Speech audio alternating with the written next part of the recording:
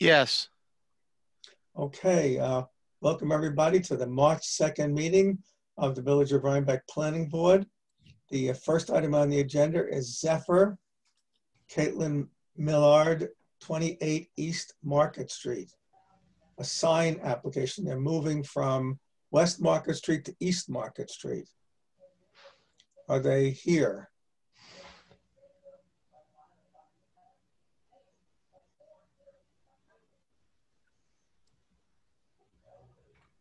Are they here, I Ryan? think so. Someone on a telephone is trying to speak. And I No, don't this is know if Chuck they have. DeMarco.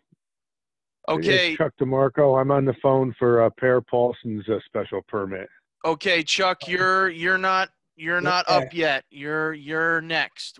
This is Who's the Sam? sign application before you, Chuck. So just Sandra's hold iPad. tight. Is that one of our Zephyr people? I don't know. Because it's not Caitlin. I did receive from one of the other owners that they'd be participating. Well, if they're not here, we can move on to the pool and then come back. You sure they're not here? No one's sending me a message or unmuting.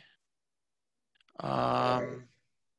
Well, if the Pierre Paulson person, I said that fast 3 times. If the Pierre Paulson person is here and the Zephyr is not here, why don't we move on to the pool?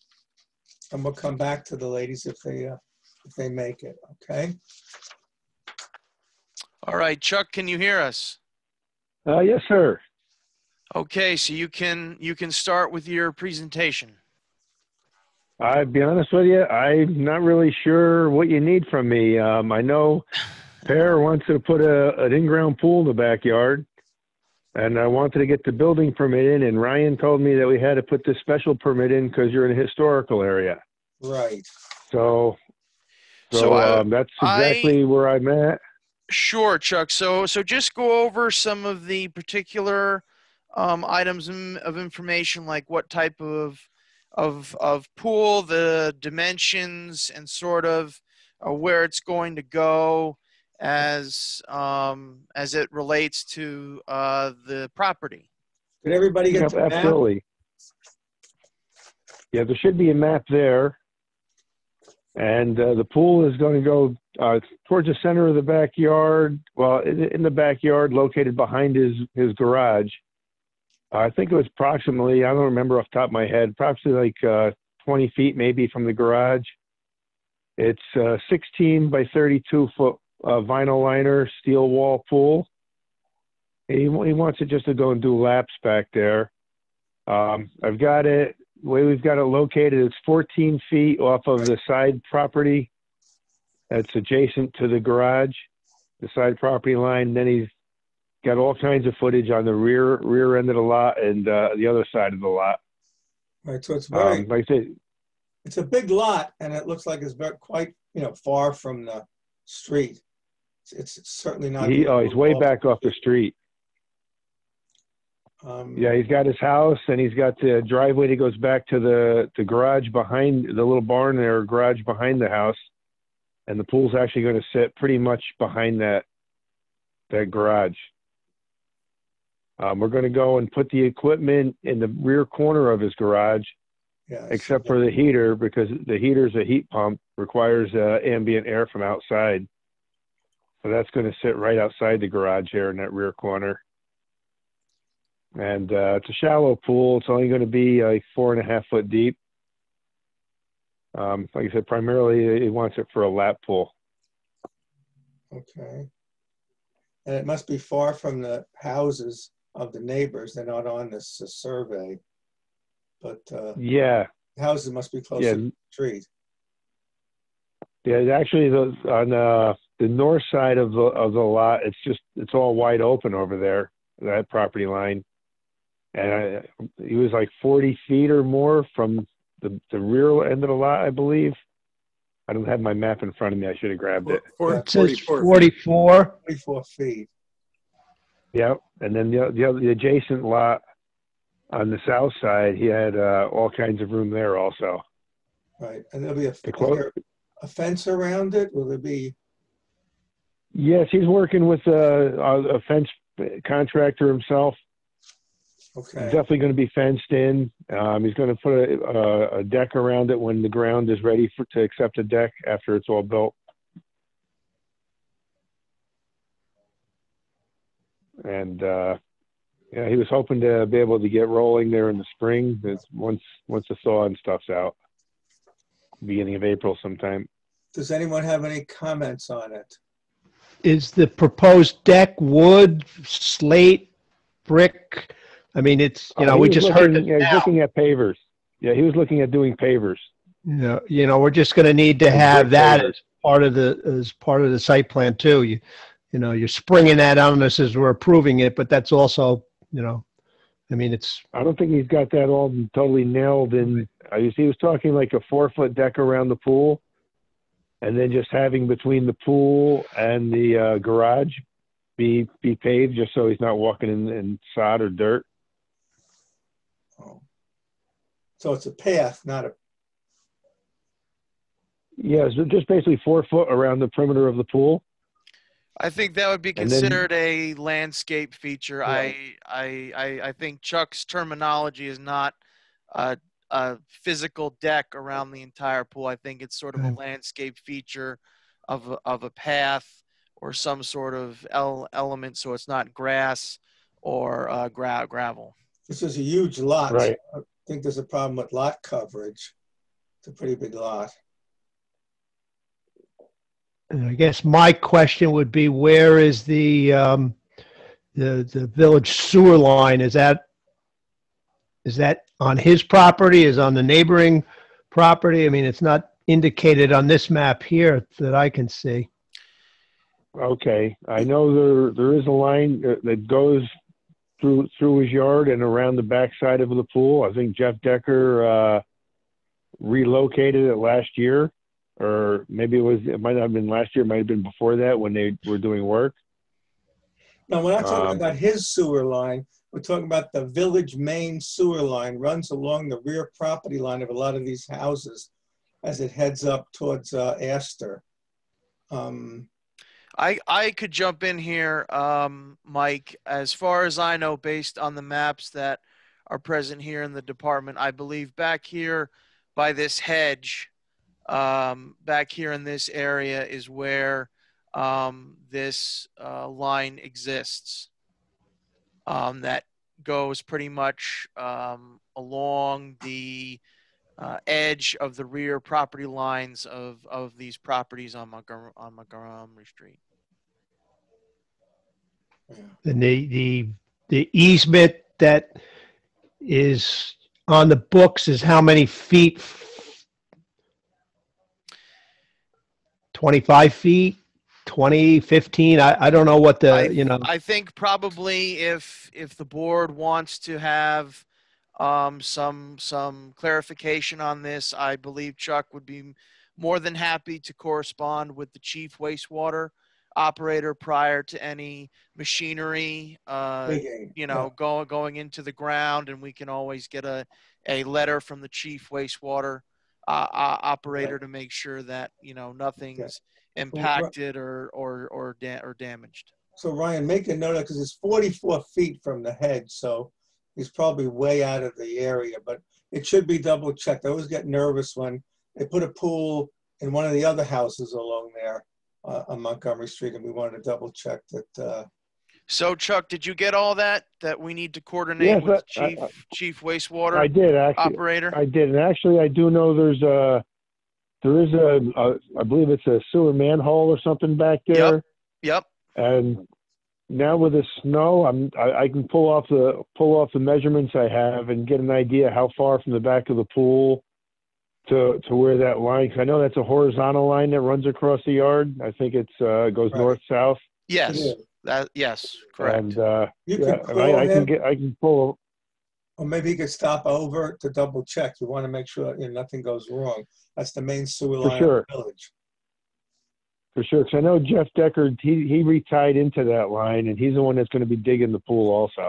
Sure. Oh, Okay. So yeah, he knows right where all that But stuff we is can at. coordinate, just to cover the bases, Chuck, to be safe. We For can sure. coordinate with the chief wastewater operator. He's very flexible in scheduling, just to mark everything out. And I'm pretty sure that Jeff would also do dig safe prior to breaking ground. So. Oh, absolutely. And how many feet do we need between there and a pool wall or water?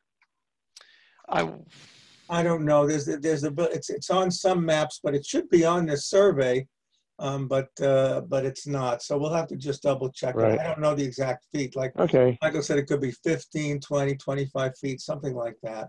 I think we can get confirmation from the chief wastewater operator, Chuck, on the necessary distance between the pool and the manhole and this line.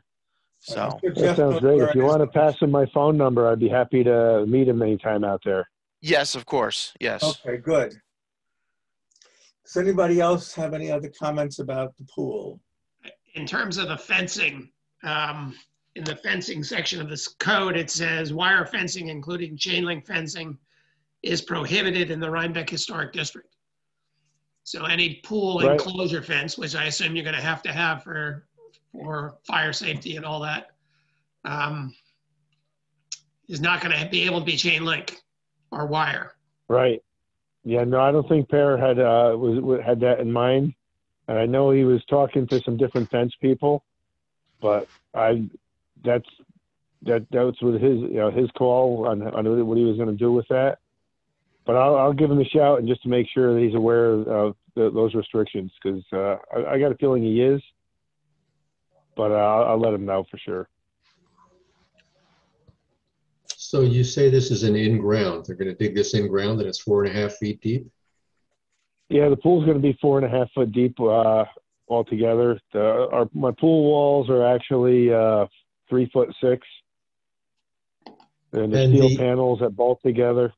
And the looks like from the north edge is a 14-foot setback, and you said you were going to put about a 4-foot apron around the pool?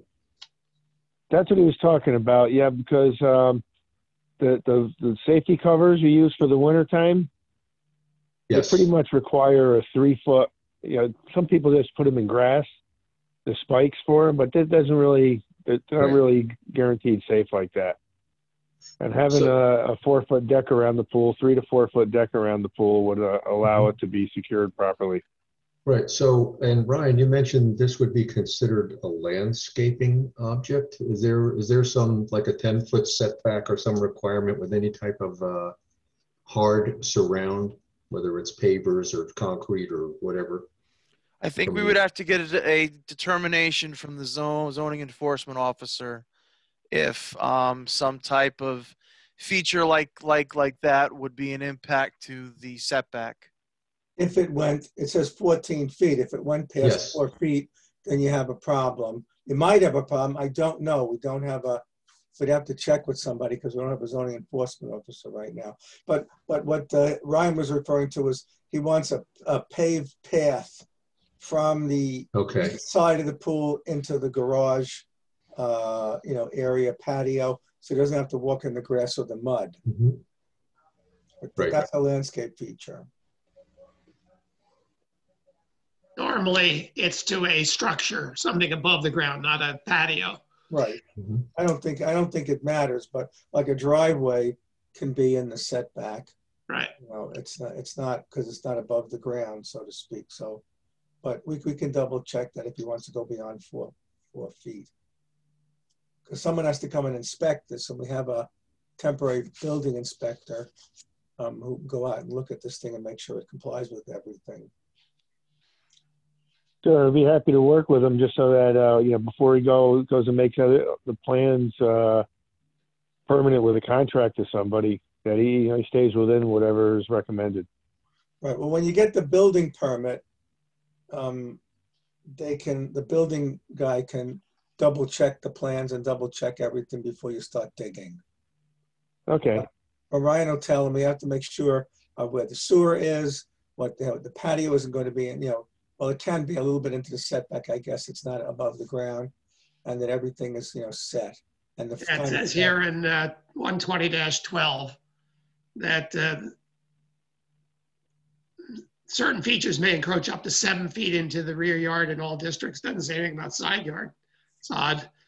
And included in that is grade level patios. So certainly you can get within 7 feet.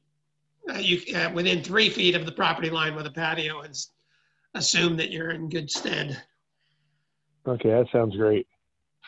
Is there a fence along the north property line? I mean, is that where yeah. It says post and rail fence on the map in the front. That's all I believe it is on the side. The rear and the south side are all fenced off. That north side, I just think I've only been there a couple times to lay it out in the backyard, but I think that's just a regular fence over there right now. they might It's want just some privacy.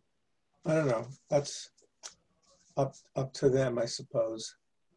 Well, I think it's going to have to be, it's a building code issue that you have to have a fence around the pool. Around the pool. Even if there isn't a fence along the property line, there'll have to be a fence around the pool. Right. for sure. He's aware of that. Yeah, he's all set to do that too. Yeah. And the fence can't be over 6 feet. Yep. So it seems to me we could, if the board is willing, we could approve this with a couple conditions. One, that doesn't encroach upon the sewer easement in the rear to be determined by the village, and two, that the fence can't be wire or chain link. Absolutely. All right. Are you making that motion, John? Yes. Okay. Do we have a second? I'll second that. Okay, so with those two conditions, all those in favor? Michael Gee, Aye. John Clark, Aye. Jeff Christensen, Aye. James Davidson, Aye. David Miller, aye. Okay, well, good luck. Ryan will make sure that the building inspector, the plumbing, the wastewater person and everything to check this thing out so we don't have any accidents along the way. No, absolutely. I'd like to hook up with wastewater man as soon as I can. Yes. Just to make sure we get the clearance before we even cut close to digging. Sure thing, Chuck. Give me a call tomorrow at the office at some point. Okay, Ryan. Thank you. You're very welcome, Chuck. You have a good night. All right. You too, fellas. Thank you very much. Much appreciated. Good luck. Is Zephyr here? Ryan, do you see Zephyr? Oh, here. Hi. Oh, Marilyn Morris. Yeah, You are one of the owners? I am not. I manage the store. I'm the manager. Okay. Do you have something in the file that says you're able to represent the owners? Yes. There's Right. one owner, Caitlin Millard. We have to have something in writing. Is there something in writing in the file? I believe so, but I'm not sure. You should ask Brian. Yeah. We did receive authorization, but I think the only authorization was from the power of attorney for the landlord, the owner of the building. I don't think I have anything. From Caitlin? From Caitlin. Well, the owner of the building says that Zephyr is authorized to come to the planning board. Yes. Well, I don't know. I mean, yes. two owners and the manager. I guess I think we could consider them a Zephyr representative. we have permission for Zephyr to come to the planning board. Okay. So we had a pre-meeting last week and we had some, I think Michael pointed out some calculations for the sign. You have maximum sign building frontage, American Financial. You have 14.5 square feet of signage available to you. And that's 2 windows, a door, and the hanging sign.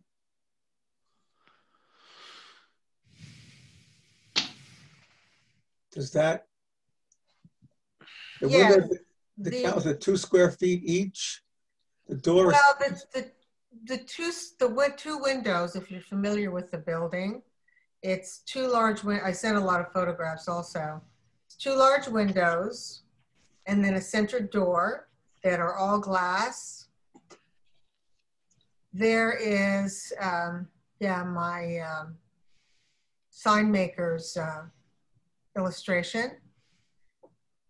And basically as we face the building, the one thing I'd like to add, on the upper right-hand corner, where below that, actually not, right there, just a little bit to the side of the white molding, the perpendicular sign that we now presently have at 11A West Market. It's approximately 2 feet in diameter. It is a very soft moss gray green and has in lowercase just the word Zephyr written on it. that's a different bracket than in the first picture. Yeah, this is, I don't know what, the bracket is just, we don't have the bracket yet. So it would just be, it would be identical to the other brackets that are on the street. And what is the height? The height, how far above? Yeah. An estimate would be 9 feet. Find Zephyr 24 inches out, 18 inches high. Well, this is, feet.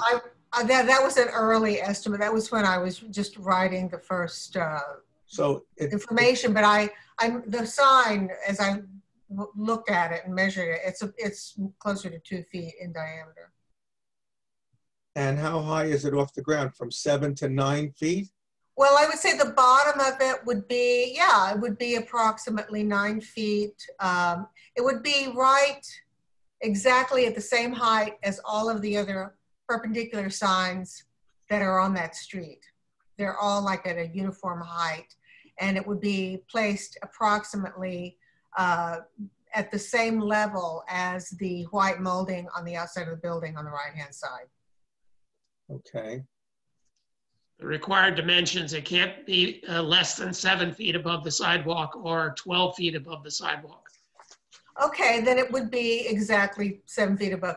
They're all, if you go down and look down that street, they're all the same height, approximately.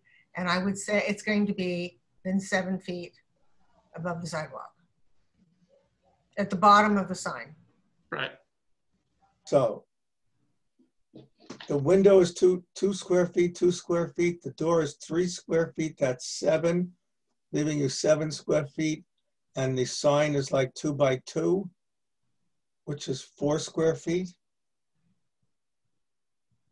So that's like 11. So you're under the 14, it looks like. Michael was the one that did the calculations. I'm trying to find his note here.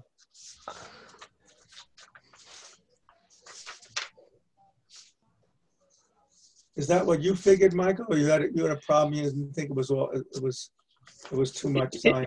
No, it's not too much signage. It's just that the numbers aren't matching what the reality is. And my grandson was here today and took the dry erase board and erased all my things that were on it. But I'm looking at 2.5 times half equals 2. No, it doesn't. It's like, I don't know, 1.25. I don't have my calculator here either, but 1.75 or something. Yeah. yeah, Right. yeah. So I mean, the numbers have to be recalculated to what they really are. And then on the one drawing, she had 18 inches as the diameter. I went and looked at it. It's like, I think it's closer to 22 to 24, but I don't, That's just what I just said. It's close. Yeah. 4 square feet. So I mean, you're under, but we'd like all of the numbers to be mathematically correct and be accurate to what is being presented. Because we have to have it for the records, because if someone else has to hang a sign or wants some signage on the building, we need to know how much of the remaining 14.5 feet that's available you used. And it is, so it's I just did it, it's not 2 feet, it's 1.25, 1.25, and then 3.5, like 3 by Half a foot. half a foot is 1.5. So that's again wrong. And 2 by 2 is 4 square feet. So the circle will be less. So it's less. So It's not a square. It's a circle. It's a circular. It's pi r squared for the. Right, less than 4 feet. So it's 4 feet and then less than 4 feet. So it's about seven and change. So we should get the accurate calculation, because that would leave like 7 and change left should someone else in the building want to have some additional signage. We have to be able to get this calculation. I assume the sign for A, B, and C above is correct. Jen Martin, Ameriprise Financial, and James O'Neill. So we need to get this corrected. So I think the circular one is 3.14 because the radius is 1 or about 1. All right, so it's about 7.5 feet. So we should get we should get that corrected. Remaining footage for additional signs is incorrect too. Ryan, can you work with them and get this sheet corrected so we have the correct building allocation?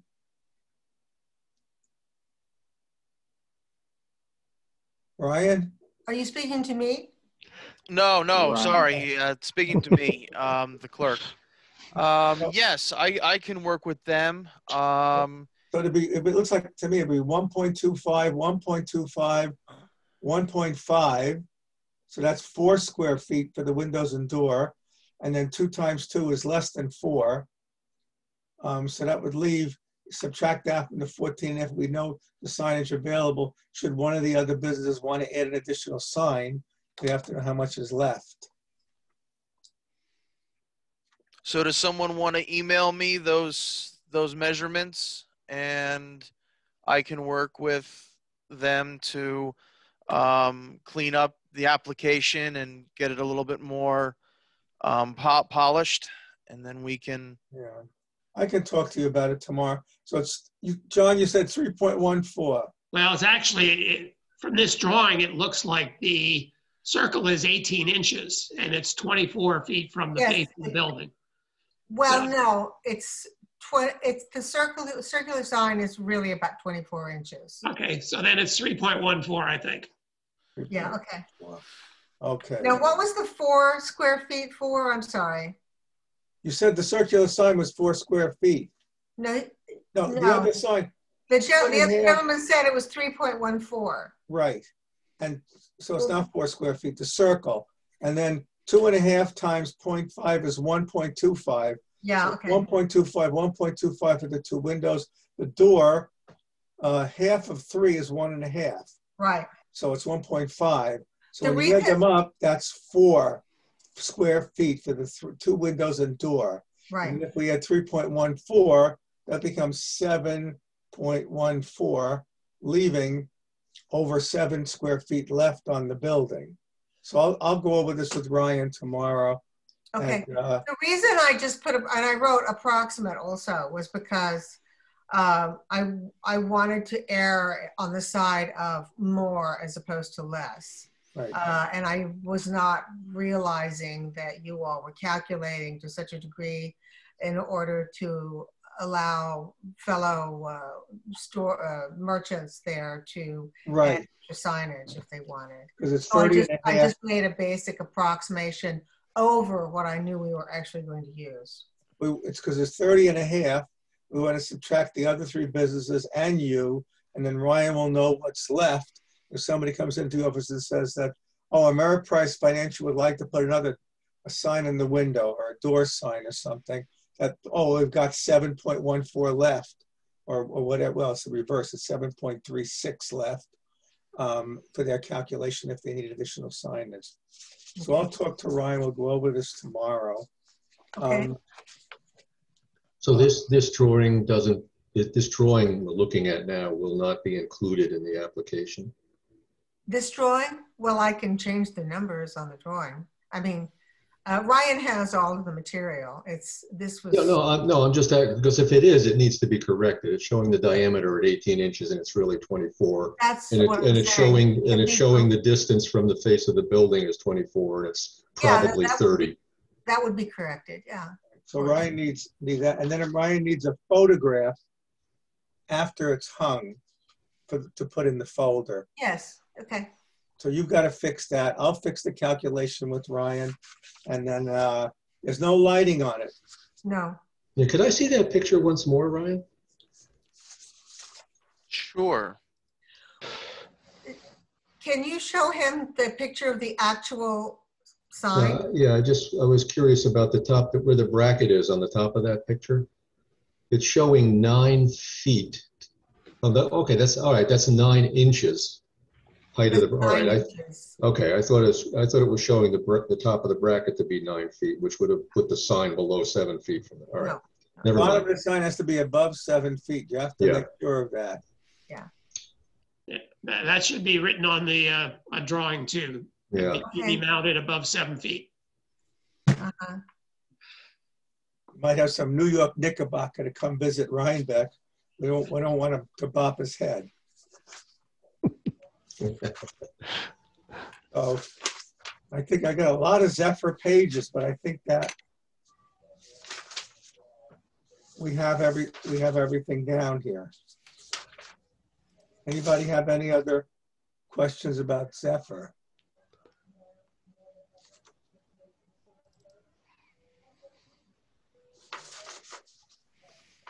Okay, we have a motion to approve the Zephyr sign.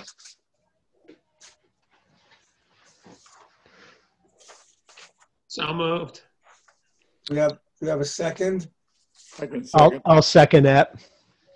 Okay, Michael Gee, Aye. Jeff Christensen, Aye. John Clark, Aye. James Davidson, Aye. David Miller, aye. Good luck in your new location. Thank you. May I ask a question? Sure, yes. Thank you. So with submitting the exact mathematical numbers on the measurements, and then with the, clarified, can we go forward with the signage then, if you've approved it? We just approved it. It's just, we just Okay. gotta. So let's go forward then. The calculation is lower. Yeah. Not that there's a problem. It's less than you say it is. So we'll Yeah. work that out for the building signage, Yeah. not for you, so that Ryan knows how much is left should someone want more space. Okay, great. Thank you so much. The paperwork needs to be corrected for the record so that Yes. if anyone else comes in, we'll have the official Okay. calculations. Okay. Also, just to say, Caitlin Millard tested positive for COVID. Oh no. Yeah, no, she's okay, and she'll be quarantined for another week. But she did test positive, and she's feeling a little under the weather, but nothing terrible. So. Oh. Tell her we hope she's feeling better. And I tested negative, and I just had my first vaccination on Sunday. So yeah. Good. Yay. Okay. Thank you. Okay. Thank you. Good luck. Bye. Thank you so much. Come see us. Bye. You're welcome. All right. Now we have a discussion. Where are they? James is there.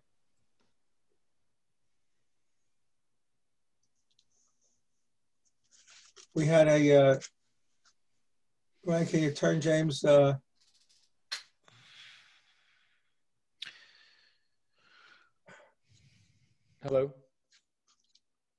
Hello, can you guys hear me? Yes. Yes. Great. So this is the first house next to the cemetery on South Street. And it's in the historic district. And you wanted to do a bunch of different things. And I guess we can talk about them. You want to do something to the garage. You want to remove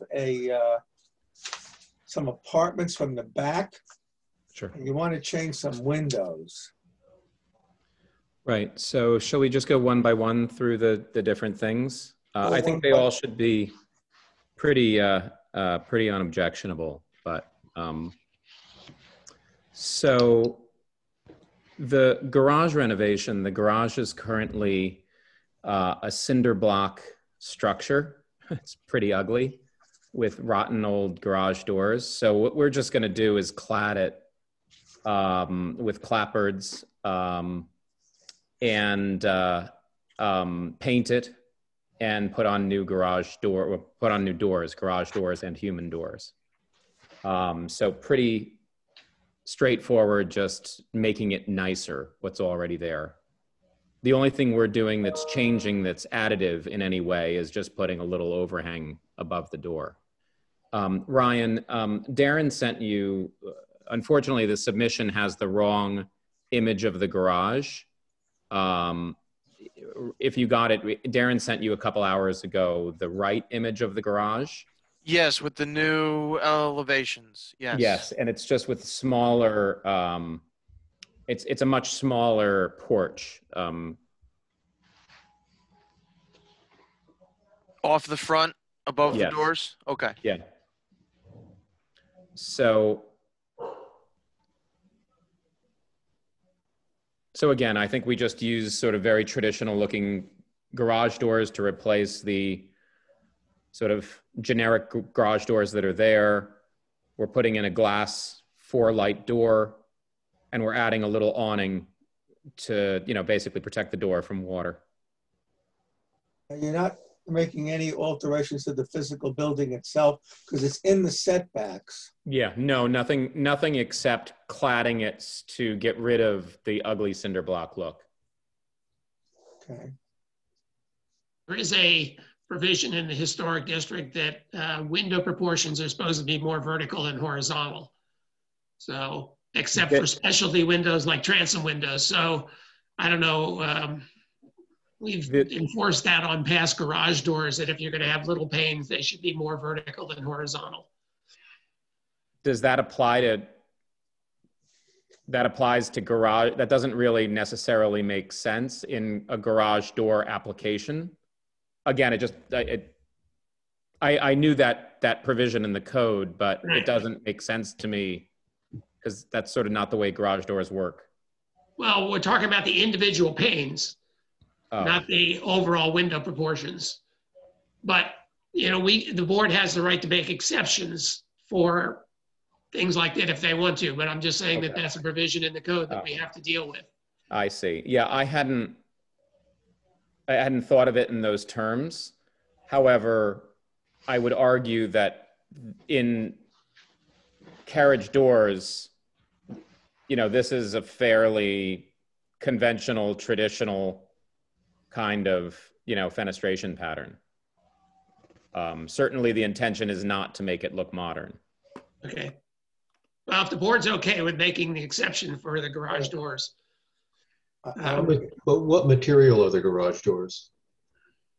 They're going to be painted. So it's like either, I'm assuming it's wood or some, material that's meant to look like wood when painted. It's not a vinyl or anything like that. Okay. And the clapboard, what material? I believe that's going to actually be a wooden clapboard. Mm-hmm. I believe it's pine.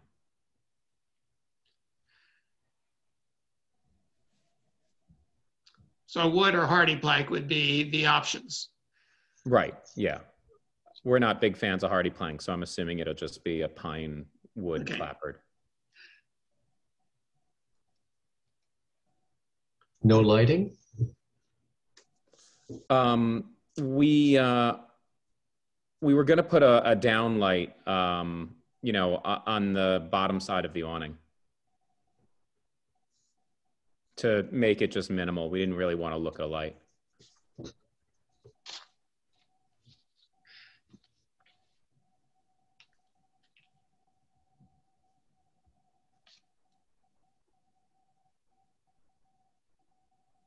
Anybody have any other questions about the garage? All right, let's move on to there's only discussion so far. We'll have an official meeting next time. What is the next thing that you want to do? So it might be better to do this out of sequence just because the one thing that'll take a little more explanation. So we also are proposing to replace the roof. The roof is currently a gray asphalt shingle, and we're going to do it in a standing seam copper.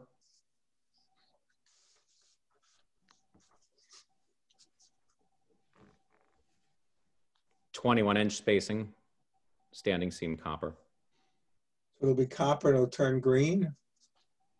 15 years or so, yeah. Yeah, okay. It's the same roof we put on East Market Street, the big Victoria, the building that used to be Bookouts. That also has the same standing seam copper in the same spacing.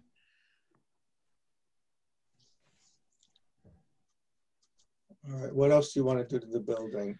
The window replacement, they're currently a very cheap vinyl window where we had a previous approval, and the approval was gotten when we added some windows a little over 5 years ago. We renovated a screen porch, which you can see on the renderings or a glassed-in porch on the side of the building. You can see it's the glass porch. And we renovated those big, tall Victorian windows. Those are approximately 8 foot tall, double hung windows. When we did that, we sought approval because even though those were only two, you know, it was a spot project, we wanted to anticipate the future renovation. So we got approval from the town to change all of the buildings to match the windows that we were putting in then. So we had approvals to do 2/2 double hungs, as are shown here. Through some reason, we let it. It was 5 years and it should have expired, but for some reason it got canceled as opposed to expired. So I believe it's just a technicality, but as I said, we had previously been approved. And frankly, that's why we put in the other windows to be in this language. What happened to the 6/6 windows that were on the building? Well, first of all, they are vinyl. And so the intention is to remove them. And secondly, you know, from my vision of the building, I actually think the more appropriate window, although I think it's debatable, the more appropriate window is a 2/2. Do we have any historic photos of this building? Well, we have 1979 where it goes on the historic register. It says it has these really nice 6/6 windows. Well, but that was before replacement windows were put. So there's two issues here. One is that the replacement windows are vinyl and literally just awful. They're the cheapest windows you can buy. Well, somebody replaced the historic 6/6 windows with vinyl 6/6 windows. Yes. Historically, that was before I bought it. The reason why, I'll tell you the architectural reason why. I think like many houses that, you know, you see of this period, the house was early American, and the appropriate window, obviously, for an early American, call it I'm assuming it's 1800 to 1820, that kind of band, would have been probably the 6/6. However, you know, the house has gone extensive renovations, and in my opinion, the most dominant architectural feature, the house is sort of a plain Jane. The most dominant architectural features are the front porch and the side, you know, oversized bay window. The front porch is clearly a Victorian, sort of an Italianette. And the 2/2 is much more appropriate to the language of the dominant feature of the house, which is the historic Victorian Italianette front porch. So in my opinion, although the house nominally and, you know, technically was older than that, I think that, you know, in the 1850s, when the front porch was put on, they changed the language, and it's, you know, its most, you know, dominant historic character is defined by its front porch.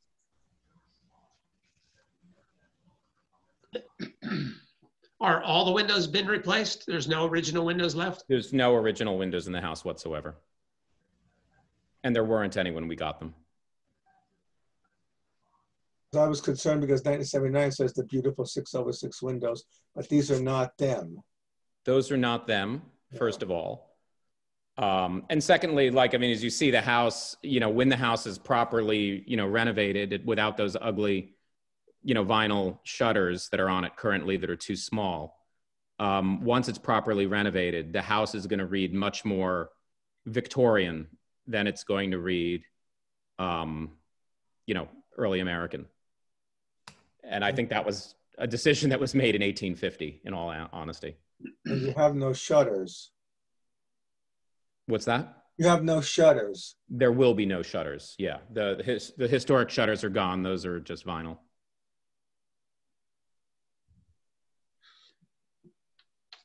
Does anyone have any comments about the windows?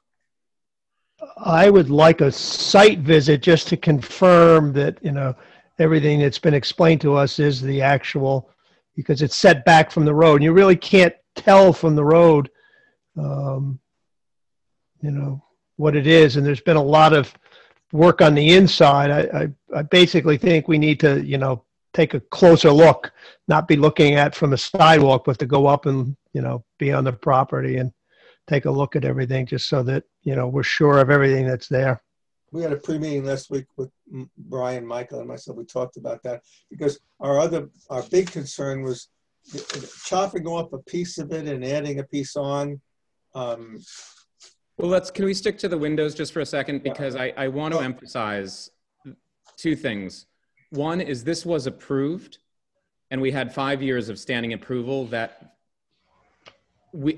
based on which not only did we do a previous, you know, frankly, very expensive renovation that assumed, based on that approval, to do this whole window scheme. We bought the windows for the sunroom and the tall bay window.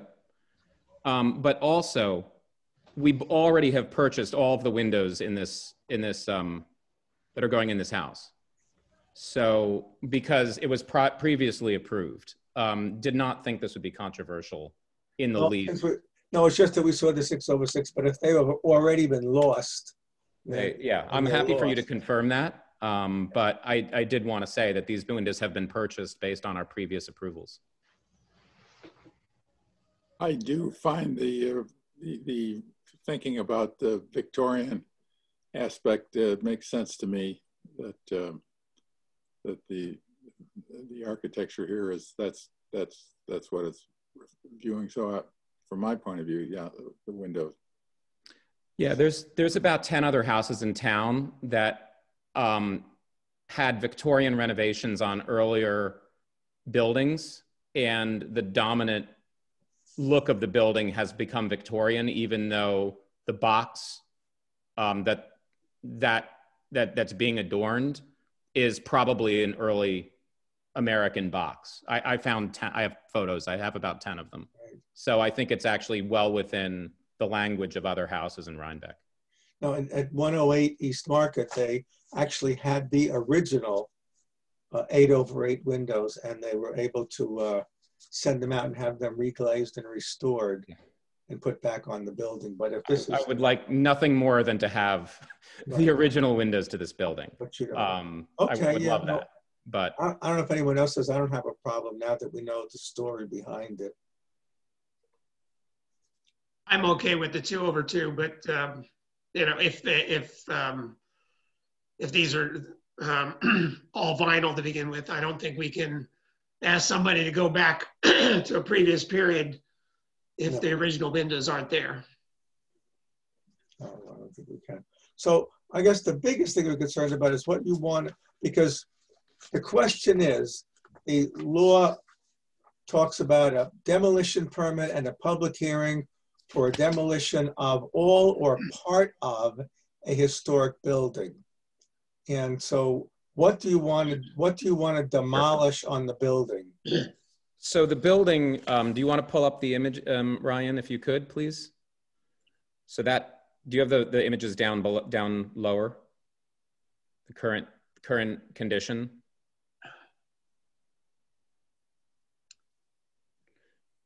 No, I mean, there should be photos. No, we never got those. No, I think I don't think Darren or Emily sent them to me, James. Are they not in this scroll? They're No. not. Just keep scrolling up, Last week. Hold on. Hold on. I did see something from Emily earlier. Just hold on. Because I did. You might be looking at an older version because it's on the document that I have. They're right there. Yeah, that's the document.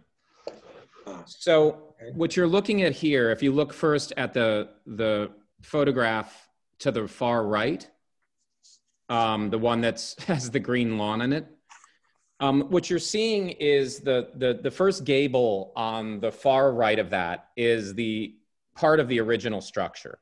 That's remaining and being preserved. The second part what you're seeing in the foreground is the screen porch, which has already been renovated. And what is directly behind that, it's hard to see behind the trees, but that part right there, perfect, Ryan, thank you. That is part of the original house, and that's remaining. So those are all, turn of the century parts of the, probably, 1820 circa house. To the section to the left is a new addition that was built, I think, in the 70s or maybe 80s. It is 18 or 19? 18. I'm sorry, 1980s. 1980. It's 2 apartments, new built. It's built like a condominium. It's separated with a demising wall from the historic house. That's an internal cinder block demising wall. That's new construction. Again, like I said, I think it's built in 1970 or 1980. It has no historic value, and in fact, it's completely detracting from the historic value of the house.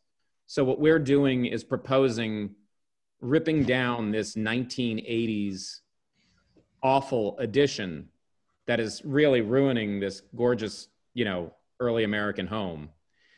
But as we did that, we assumed that, first of all, we just need a wee bit of extra space, which is we're adding this little lean-to structure. You can see it in profile, hanging off the back of the house on the 2 renderings on the right.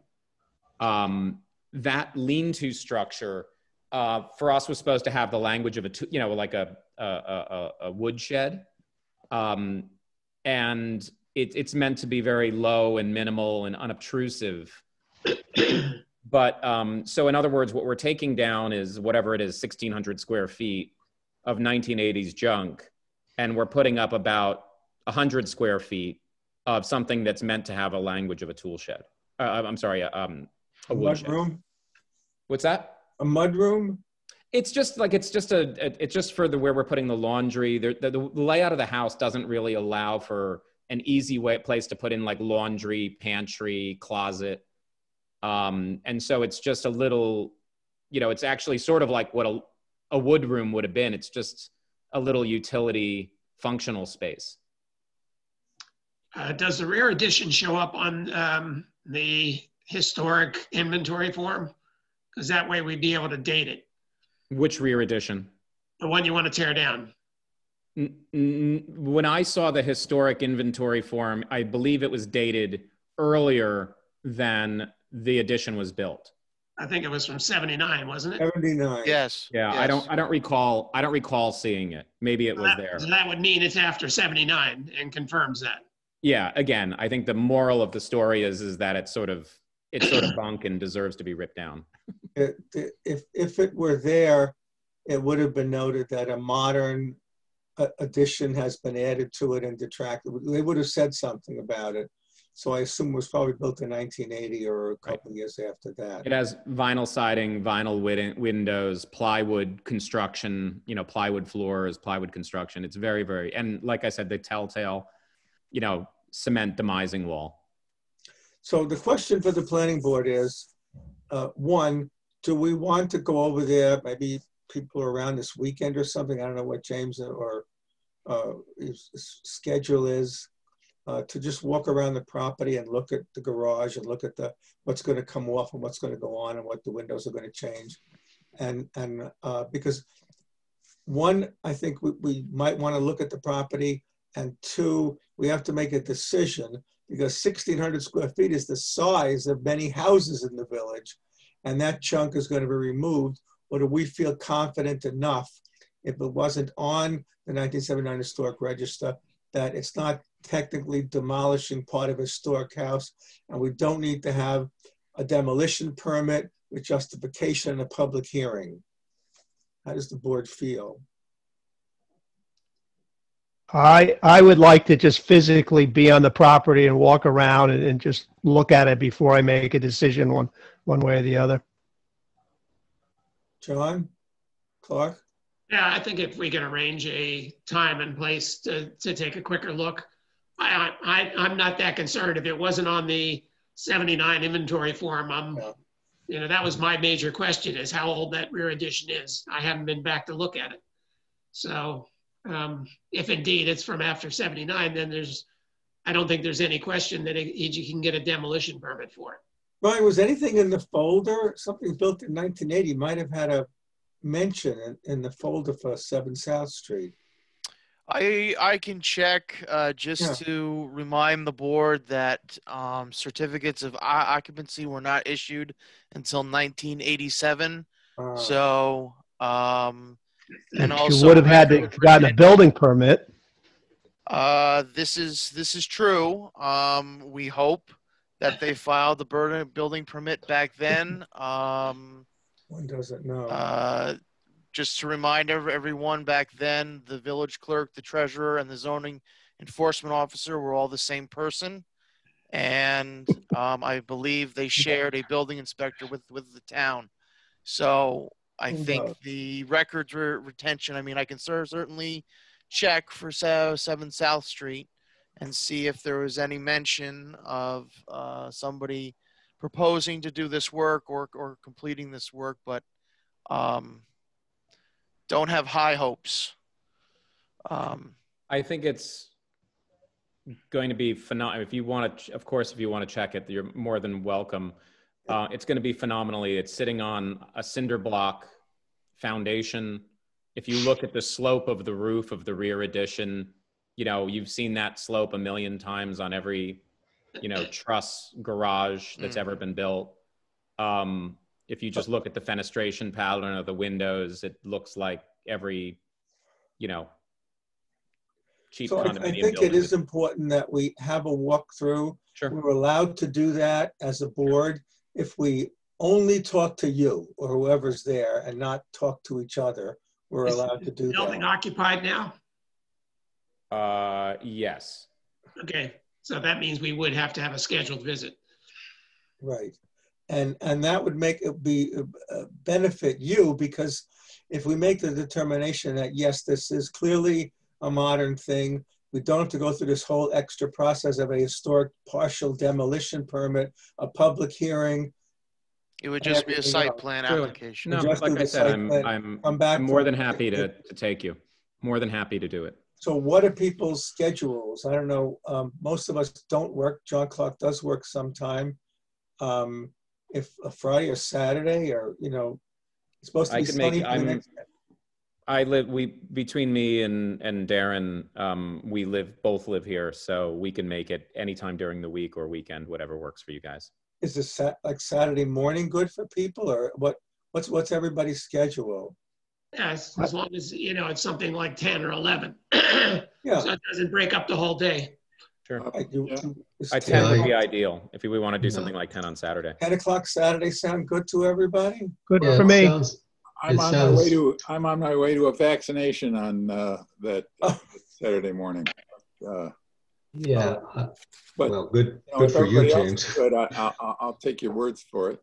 I'm good, assuming I don't get a bad reaction to my second vaccination, which I'm getting on Friday.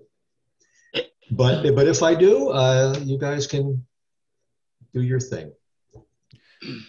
Otherwise, I'll be there Saturday morning. I do have a question. The reason why, James, you're asking for these approvals is what? That you got approvals more than 5 years ago on windows, and that approval has expired? Well, No, I can jump in here, James. Jeff, they submitted building permit applications for this work, and based on the information given in the building permit application, it obviously triggered either site plan approval or at least planning board review, because this is an historical house and it's in the historic overlay district. So just sort of the part and parcel of the process and procedure. That is why, you know, James is here and the Art of Building is here to discuss this with you, and obviously to schedule a site visit. Okay, and you say that you've already purchased these 2/2 windows. Are all of the windows on the sides going to be new, as well as the windows in the front matching? Yes. And do they have external muntins? Yes. Yes, they have. They're Marvin historic. They're Marvin Okay. historic windows, which have external muntins. And to be clear, all of the windows are being replaced, except for the windows that we had already replaced 5 years ago, which are in the sunroom and the tall bay window.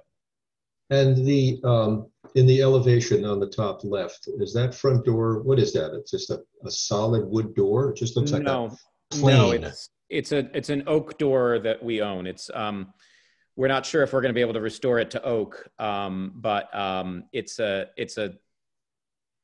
8.5 foot tall historic oak door with a bevel glass panel. Right. It's the existing door.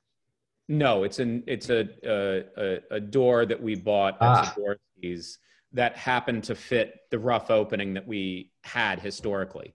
So, but it is a 100-year-old, gorgeous 100-year-old door. Yeah, just wanted to make sure that wasn't a single pane glass storm window looking door. And also, just not that you're asked, but the back door is also an oak door that we bought at Zaborski's that speaks the same language as the front door. So my question would be, I guess, a legal question. We can't talk to each other on Saturday morning. And how do we make, if we all agree that we can go ahead on the 16th with site plan approval versus a public hearing on a demolition permit, how do we do that?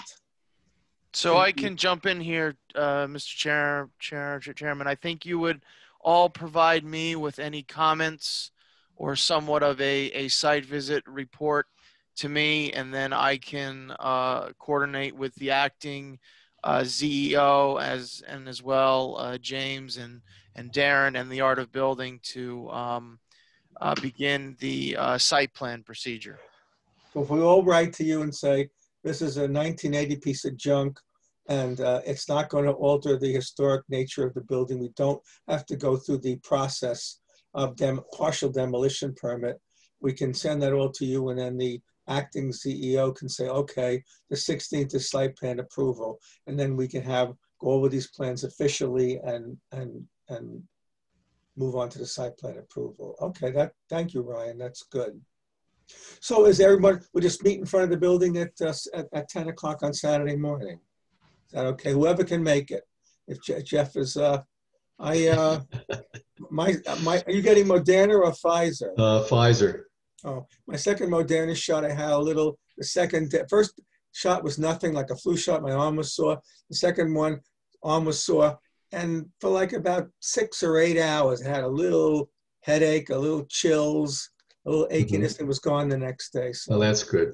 So James, this is Ryan. Should I coordinate with Emily about Saturday at 10 a.m.? Yeah, it'll probably be me who comes. Okay. So no, you don't need, but yeah, thank you for offering, but no, it'll be me. Is it possible to sort of have a contingent sort of approval contingent upon the verification of certain items? I mean, if there was different circumstances, James, we don't have any formal site plan application before the board. There's nothing signed. There's nothing formally, and I think also the board would require some type of site plan drawings that are stamped, that has an architect stamp on it and seal. I think that would be something the board would require. Okay. But there's no reason why we can't take the action if we agree that this is a piece of junk and it can come over. We don't have to go through the formal process. There's no reason why we can't do the site plan approval on the 16th. Great. Get your application in and get the correct drawings with because we've got a lot of different drawings. The real drawings, the final copy of them attached to us. We can all have a copy of it. If Ryan can get it to us, send it to us Friday or something, we can all print out and have it in our hands as we walk around. That'd be great. We'll jump on that. One other thing I want to add is our 5th point. We have not yet submitted, but just giving you guys a heads up. We're proposing putting in a fence, basically a 6-foot fence, wooden. The one variance we're going to go for is we were asking for an 8-foot fence on the rear of the property. Because of CVS? Absolutely, because of CVS. They're terrible neighbors, and it's ugly to look at, and they keep the property a mess, and we're always cleaning rubbish off the lawns. Point that out, and that's another thing we'll look at Saturday morning. But that had to, Brian, that's going to have to be a variance. We don't have discretion to. Unfortunately, not. No. Yeah. No, and we understand that it's a variance. I just wanted to, in the context of talking about this, I did want to just highlight that. There's no rush on that because that would be a final thing at the end of the project. Right. No, there isn't a rush on that at all. Well, we approved an 8-foot fence over at Astor Home to for security purposes to prevent people from getting out, and so we've done that in the past. Yeah. We could make a recommendation, but a good thing to look at that. I'm sure it's awkward being the cemetery is, you have quiet neighbors on one side, but the CVS parking lot you don't. Exactly. The 6-foot fence can't go beyond the front plane of the building. Yes, the 6-foot fence stops at the, it sets a foot in from the front plane of the building. All right. And the only other thing I wanted to say is on your plans, make sure you put in the type of siding and the fact that it'll match the historic, for the mudroom, that it'll match the siding on the original building. Surely. And the garage will be the same. And you have to, if you slice this modern thing off, you have to restore. Actually, no, we don't. Oddly, the siding is still there. Great. Underneath, as with vinyl, so many of our projects that have had vinyl siding or major work done, we often find that that's actually done us a favor and preserved. And in this case, the original siding is certainly under the vinyl siding and behind the cinder block wall. So we're not actually. And then one thing, Mr. Clark, it's John, right? John Clark? Yes. Yeah, John. The one thing is that I do think just because of the scale of the building, I do think we've proposed to go down a little bit in the scale of the siding on the garage than on the main building, simply because it felt too big to replicate.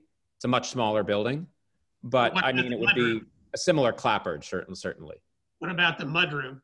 The mudroom would be the same as the house because it's part of the house. Yeah, But I'm okay with that. I do think we shrunk it on the garage. I don't have problems. It's a separated. Yeah, exactly. Very far And it away. will replicate, of course. Just put the materials on the plans. A lot of people omit that, and we need to have that documented. Yes. And John, do we need the color also so that we don't get an electric lime green house like we had on? We don't do colors. Yeah. Uh, I can't forget that electric lime greenhouse on Mulberry. Yeah. It's just burned into my memory. The one thing, you see this old house and it says we have to go to the planning board and get, you know, one of these 8 historic colors, but not the same as the house on either side of us. We don't do colors in Rhinebeck. It's not in the code. well, it actually I thought it was. There is a thing on the code on colors. There, yeah. I thought so. Just kind of general and vague. No, it just says you can't put on fluorescent, neon, metallic, that sort of thing. So it prevents the lime green, but doesn't prescribe that it has to be white or blue or pale or We whatever. have a beautiful brand new black house on Platt Avenue. With black, yes, with John's yes. hitting his head, Yes. with black windows. Well, next to the Swiss Chalet. So we have 2 weird looking houses on Platt Avenue now. Just for the house will be white and top, and the garage will be painted essentially a very incredibly deep navy blue. Nice. Mainly to make it go away. It's just such an ugly little building. We're just gonna paint it dark so that you don't see it quite as much. All right, no, they're good. You guys, you guys always do good work. I saw you drop the South Street barn onto its foundation, so you're making some progress there. Yeah, it stayed up in the air a little longer than we wanted, but yeah, thank you. Yeah, no, it's that's an incredibly fun project. It's a spectacular building. I run by that building every other day, and I slow down and peek inside to see how it's coming. The issue was we couldn't do all these things. We couldn't set it down until we had the floor decking in because we were afraid of frost heave compressing the walls, the cement walls inward. So we basically had to wait until we put the deck down for the floor so that we could backfill. And once we backfilled and did that, then we could set the building down. So it was just this crazy sequence that got caught up with the bad weather. Yeah. I think it's going to look nice when it's done. Okay, yeah. So we'll see you guys at 10 o'clock. We'll walk around the property, and then we'll send, as Ryan made a good suggestion, we'll send them an email. Whatever, so we can bring a pencil and paper, write it down, but just talk to Darren or James, not each other. Very good. Okay. You see everybody Saturday morning. Thank you all. Okay. Have a good night. Good night. So we have, Ryan, we have minutes. We had the minutes for December 15th. And was it Michael, I think, made the note that, and you've written that down, that on the next to last page. Yes, and I applied Jeff's. Lydia invited the members. Suggestions. Jeff suggested, okay. Yeah, Lydia will forward Lydia. Just to say trustee Slavey, blah, blah, blah. I certainly will. But anybody else have any comments on the minutes of December 15th? I was okay. Yep, I'm fine with them. Okay, do we have a motion to approve the minutes of December 15th? I'll make that motion. I'll second the motion. All those in favor, we can do this just aye. Raise your Aye. hand. Aye. Aye. Minutes of December 15th to approve. Then, Have we approved the November meeting minutes? No, no, you did not. It was November 15th. 15th. Do we want to make a motion to approve November 15th? Before my time, I think. No, you were there, Jeff. Oh, was I? Okay. Yes. All right. I made some suggestions last time at the last meeting for changes on November meeting. So I don't know if they got incorporated or not because I didn't see a revised version. Oh, you didn't? No. Okay. Did you send me those changes, John? No, I just talked to him about it at the last meeting. Oh, okay. Well, that's possibly one of the reasons why you didn't get it revised. Well, it's up to the board if they want to, if you guys want to approve them now with your amendments, John, or do you want to table them till next meeting? It's entirely up to you guys. I just want to Yeah, make sure, they were John. minor things. If everybody else is okay with them, I'm fine. All right, we'll make a motion to approve the November 15th meeting minutes. I'll make that motion. All right, I'll second it. All those in favor? Aye. Aye. So we'll be meeting on the 16th, which is election night. We always meet on election night. And we'll be able to do site plan, hopefully site plan approval if we all agree that it's a modern thing and not subject to the demolition law. Okay, anybody else have any other comments? So we have a committee that Lydia has formed to do restaurant plans for this year. And I think we're basically going with the same plan, same design as last year for this summer.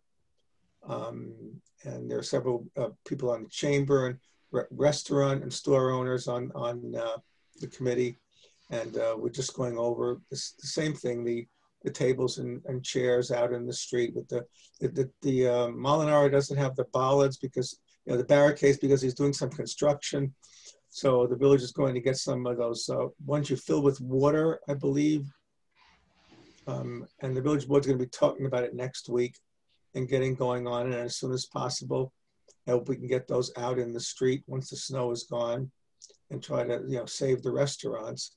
And I assume that if COVID's gone, that in 2022 things would return to normal and the law would go back into effect. Certainly the street will be open, so there's no way to have anybody eating in the street anymore next year. But if we can save the restaurants and the other businesses this summer, that's what we're trying to do. So as soon as the village board acts on it, you can get a copy of the report of you know, what was decided. But it's pretty much what we had last year. The safety of those big flame, you know, propane heaters and signage and the number of tables and chairs out there. But it'll be pretty much the same. David, I know one thing Trustee Slaby mentioned to me that the planning board could think on is the elements of each restaurant's availability to expand their site plan or to expand their seating options.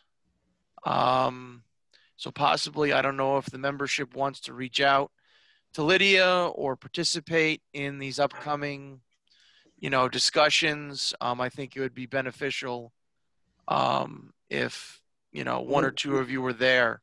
What we talked about is the have and the have-nots. And, you know, Amsterdam has a gigantic backyard. The Thai restaurant has some, you know, a lot of seating in the side yard. Cinnamon does nothing. The pizza place has a huge backyard. The French restaurant has nothing. So it's, you know, the have and the have-nots. And once you go back to 2022, it'd be kind of tricky because we've already been over the fact that the sidewalks on Market Street are too narrow for tables out there. And Lydia mentioned something about they might, and John will probably love this, try to redesign parallel parking or something to allow wider sidewalks, but this would be a very expensive long-term project to be able to do something like that. But they may look into that for the future, especially, I guess, on West Market Street.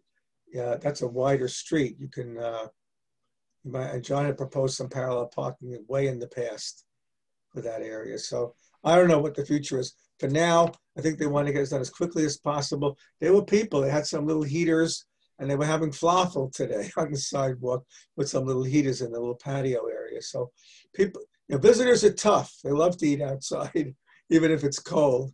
But as I said, there's the have and the have-nots. It's not fair. It was part of your site plan. Market Street has nothing. Terrapin has some open space. Gigi has a big open space in the front yard. So each business had the site plan that they came with.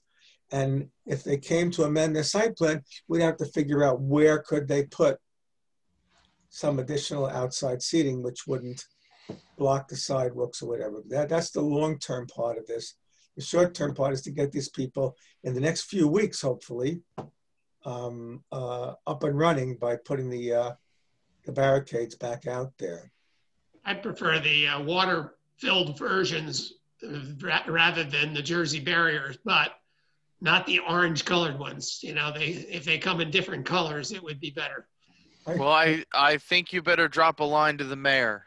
Right. I think it's all make white. that clear. I don't know. They're also nervous about I think Lydia mentioned we're not going to get that sign, the neon sign that said, slow down, people eating in the street or whatever that sign said. Yes, that's from DOT. Yes. We're not going to get that sign either. So nobody's going to help us this year. We have to figure out our own things. I think we should all take turns holding the sign. Holding the sign out there by the village parking lot. There were a few accidents in Manhattan where people actually drove into but they drive into stores all over the place, all over the country. Somebody drives into some building. So just to give you an update on the committee. So I have an update for the board.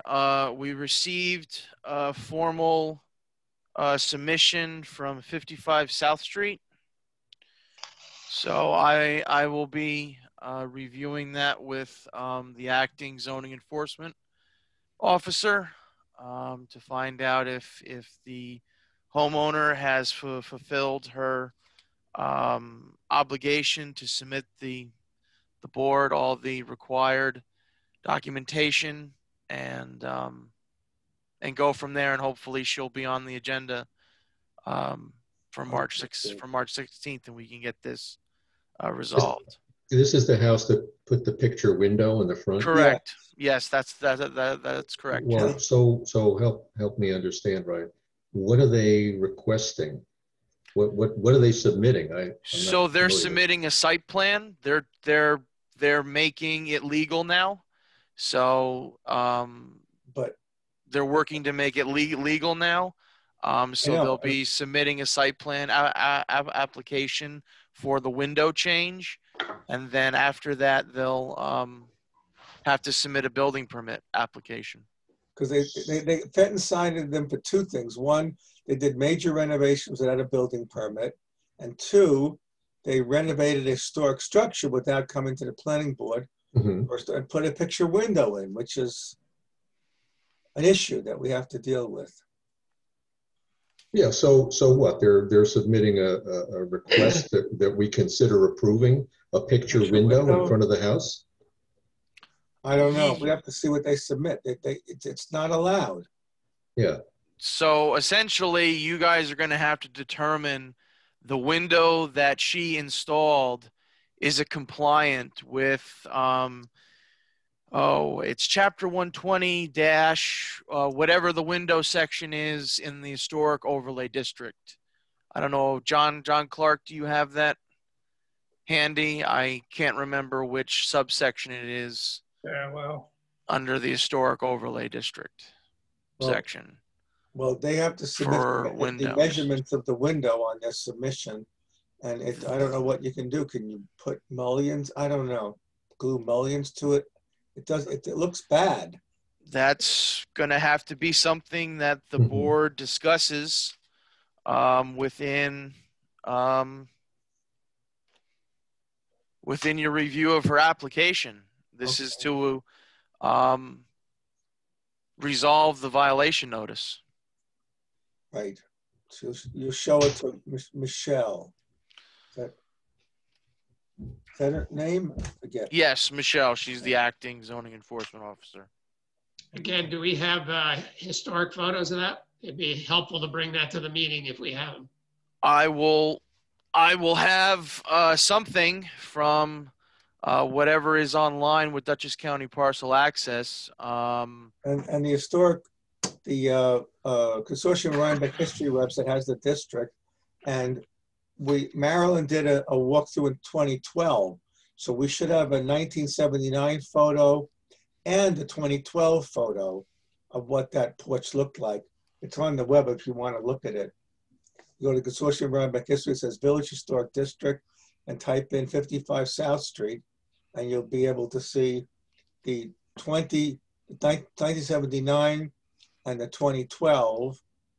And I just got from Neil Lawson the photographs that he took, the 2019-2020 photographs.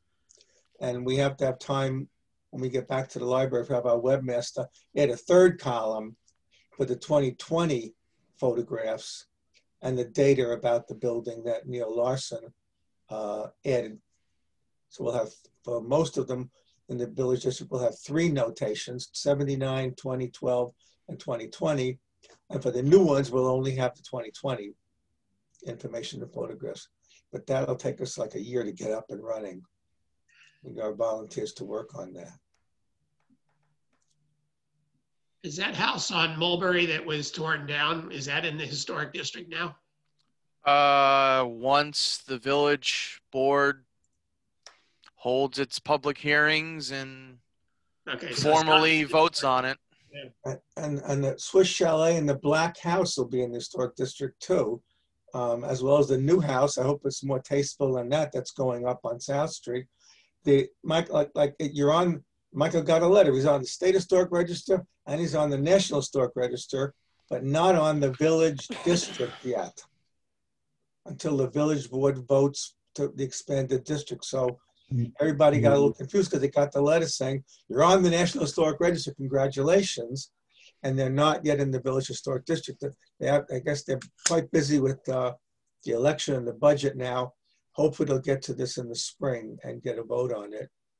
And then we will have to, these things will be listed as modern intrusions. We may have to make some modifications to it, as well as the brand new building that's going up. A new building that goes up in the historic district when it's completed would give us review rights on that new house that goes up, right? Unless they get foundations in the ground before it. I would think so. Where are they? There's a big hole now. Yeah. Have they filed building permits? Have they filed? What location are we talking about now? On Mulberry between. Yes, they have filed. They have filed building permits, and they will be filing soon the building permit for the single-family dwelling that they're. Well, if they submit the plans before the village board votes on it, then we can only pray it's not a big black house with picture windows. Tinted black windows, yeah. Tinted black windows, no less. So Yeah. I get up every morning looking at that big black house. Is that really the color it's going to be? It looks like it. Looks like it. I'd heard maybe that they were thinking of some sort of blue, but I don't know. I've never heard of a black primer. Yeah, So, yeah. I don't know. Yeah, no, it baffles me. And the windows and There's giant windows. I know because the village board hasn't taken the action yet, so it's not in the village historic district yet, and we have no control over the black house or what's going up if they file. If the village board doesn't get to it till April or May, and they file the plans, then it's a pre-existing approval.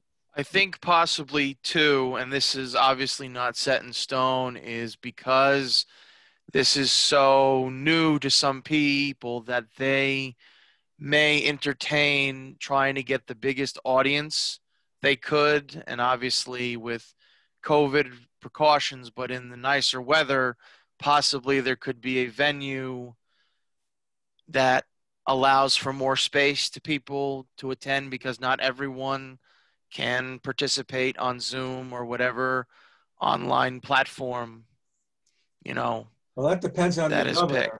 Well, he's talking about amusement parks. There was a Buffalo Bills game. I mean, if we have an outside element and the weather is nice, You know, So upstairs in the village parking lot.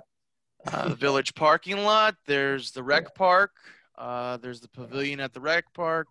There's the high school. I mean, Yeah. who knows? You Who can knows? only speculate at this point. So, but the bottom line is, if they file the plans, we can only pray they look better than the Black House. You know, we can only go from there.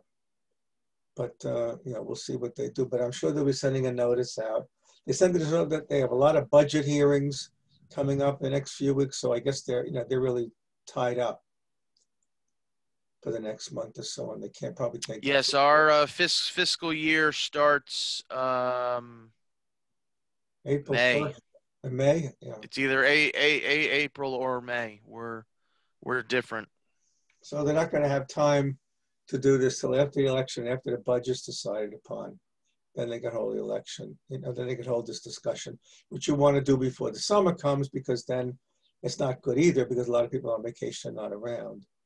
So like, we don't try to have any public hearings at the planning board in June, in July and August.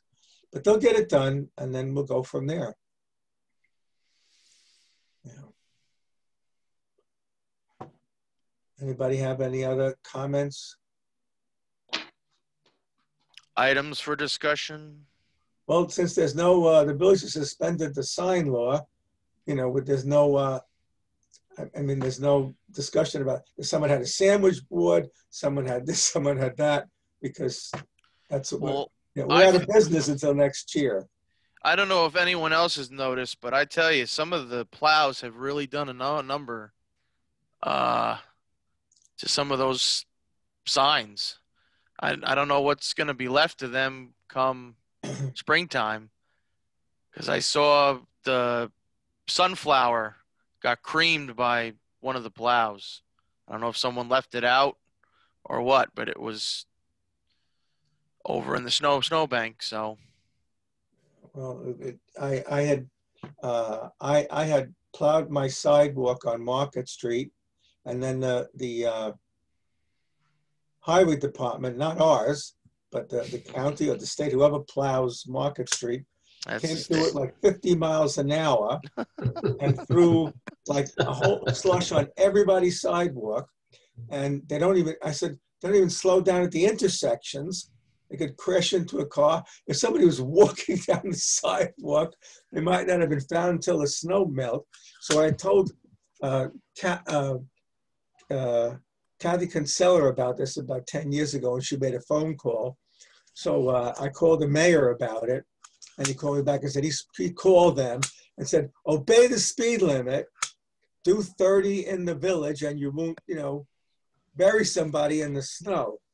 And the last time they came through, they were coming through slower. So I thank Gary for that, because it was crazy when they did it. You know, I was still working like 11, 12 years ago, commuting to the city, and I came back at night, and nothing I could do.